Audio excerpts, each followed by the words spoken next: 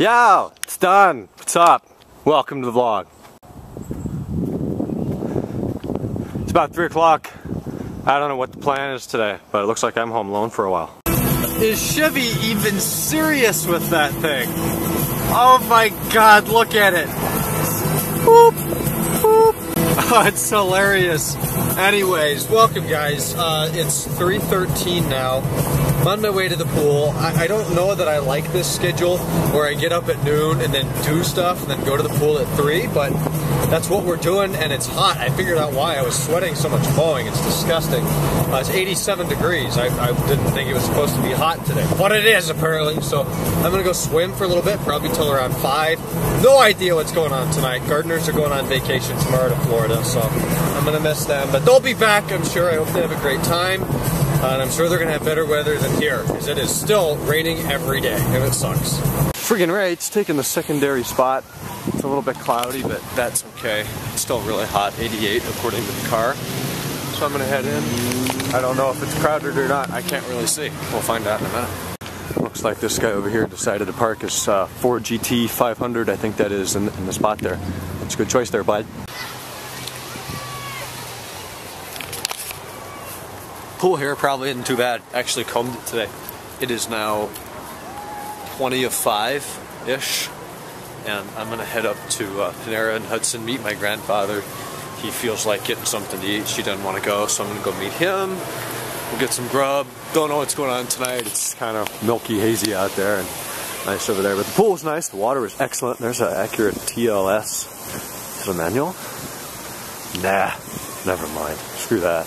Boom! 89 degrees. I beat him here from the pool. I don't see him yet. Look at the road down there. It's all wet. Something's leaking. So I drove around in the other way and came in and got a perfect spot. Perfect parking. Actually, let me do this. We'll put it in reverse. See if that mirror tilts down. Check out my proximity. You hear the beeps now. So that tells you how close I am to the rear wall. And look at that. That is beautiful parking. I'm proud of myself. Oh yeah, look at that. It's chromed out and it's red. Freaking right. Just got dinner. I guess it's dinner. Panera, most people don't consider a dinner place, but hey, if all you want is a sandwich or bowl of soup or a pastry, it's great. So we did that. Razvan came over, said hi. He's going to racquetball now till 7, and then we're gonna do something tonight. So I guess stay tuned. I'm still car hunting through town. Oh, and it pays off. Look at that. 190 SL. Holy crap. That is beautiful. We also have a Z3. Is it an M? Negative. Oh, I don't see where it went. I'm tempted to go around the block again. A 190 SL red convertible. If that's real, I don't really know anything about this. That could be really expensive, or it could be averagely expensive for a Mercedes product. I don't know, but it was damn pretty. Oh, it's a package. That is Shay Carl's favorite word, and it's one of mine too. Guess who it's from? That's a good one. That smells amazing. That smells really good too. And fixing up the old supply of the Z6. Alrighty, shower is done. Welcome back to the vlog. Got the Zano order, as you just saw. 2 Z6s and a Z8 and a Z10. So yeah. Check this out, they also changed, I have an eye for detail I think, the bottle cap. It now matches the graphic. It's well done. As you can hear, there's very little left in there, maybe enough for 1/3 of one seat. So I guess I'll keep that a little bit. But my car part shrine up here is about full. So I don't really know where all this C6 and whatnot's going to go. So I've got like 2.65818 bottles of Z6 left and 1.453 bottles of Z8 left, and a whole bunch of these. Every time I make an order, I get a new applicator pad. So I'm starting to mount applicator pad over there and more, and that's good for wax, so I like that kind.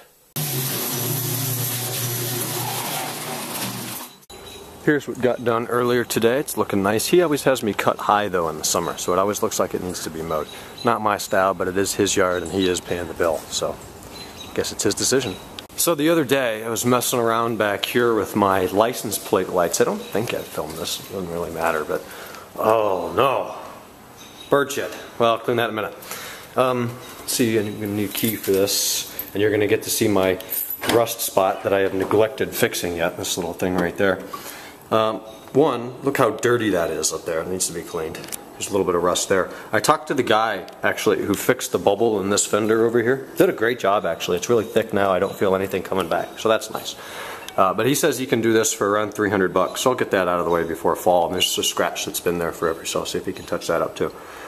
He's the guy who also fixed this corner. I don't know why I've had problems with this trunk lid, but I have. But that part's fixed. Anyways, notice this license plate light, completely screwed. I was trying to remove it so I could figure out why it's hazy in there, and I broke it. So I ordered 2 new ones, actually bid on them on eBay, and I won the auction for 15 bucks for LED lights that are supposed to be 6,000K. It'll look like the newer style that they use. So I guess there's going to be an E39 source video about prying these out, which, by the way, if they've been in there the entire life of the car, that's how you get them out. You essentially destroy them, and then they kind of come out in pieces. So that's going to be the plan with that. That'll be on E39 source later. Anyways, I notice, you probably won't hear it, something is behind this plastic trim in here that's rattling.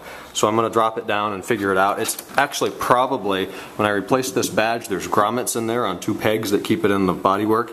And when I took it out, I broke one of them and it fell down in there. I got a Z6 this, covered in carbon.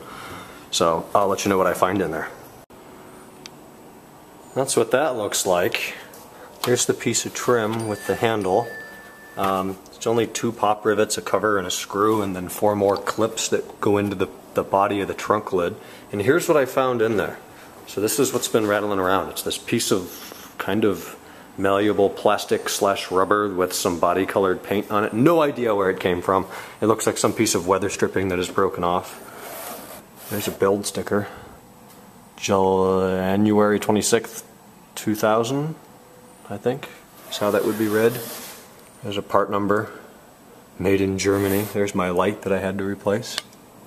Interesting stuff. Interesting stuff. Alright, good. So that won't be rattling around anymore because that's no more. Upon further inspection in the piece of trim that I'm about to put back up, I found another one of those things, although that appears to be stuck in there. So maybe there's one over here too for some reason. I don't see any benefit of having that in there. So it obviously breaks off and rattles around. So if it's loose, I'm going to pry that thing out and get rid of it. 2 seconds with the screwdriver and now they're both out. No more rattles. Alright, we'll let that fester. Uh-oh. No problem. Well, I just realized I forgot to film an end clip. It's 1:41 in the morning. I'm in bed editing this vlog. This is the end clip. Happy 4th of July. I'll talk to you tomorrow. We have some cool plans. I'll probably film it. Good night.